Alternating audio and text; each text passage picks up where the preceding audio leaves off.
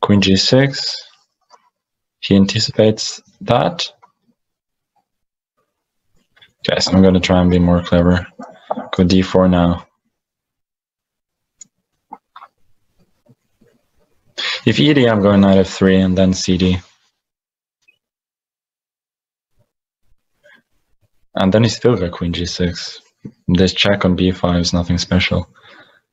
So probably ed, I gotta go cd, which was sort of my backup option.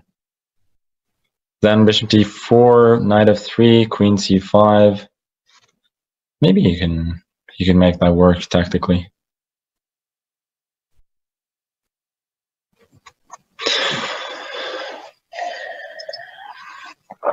He's certainly thinking a lot now.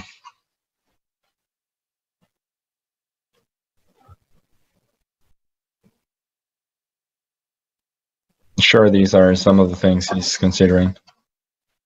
Yeah, so okay, I guess I should take bishop d4, knight f3, queen c5. I don't really see what to do though.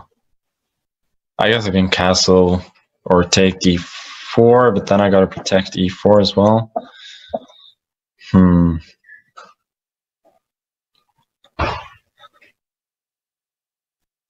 No, I think I'm just gonna castle fe3, and then I got a square on d4 as well. Rook c1 coming.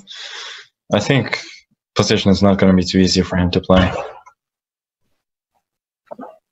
So I take, go knight d4, I guess. He's probably going to go c5.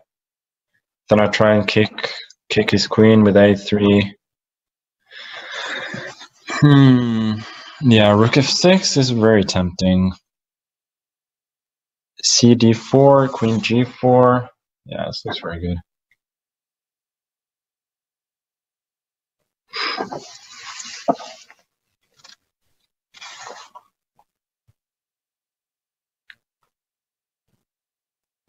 Yeah, it's going to be hard pressed to defend this, especially with so little time.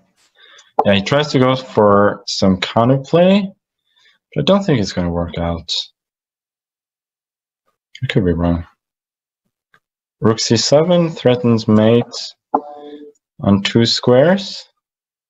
Yeah, king g2, queen e2, rook f2. That's going to be game over.